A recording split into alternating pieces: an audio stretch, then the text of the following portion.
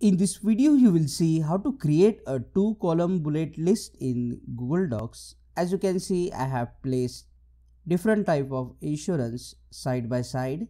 It's very easy. Let's get started. So first, click on the Insert tab, and under the table, if you want to make 2-column list, select 2 by 1 table. Now select the table, right click on the table and click on table properties. You will see the option color. Click on the drop down and select under table border 0 points. This will make the outer border invisible. Now click inside the first column. Type what you want. Click inside the next column and type in second column as well. Now you can just click on the first column again, press enter and type.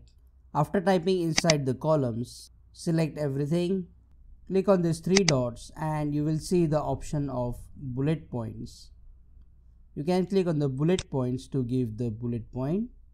If you want to make a checklist, you can click on checklist and you will get these boxes. Now you can just click on the boxes to right tick or untick them.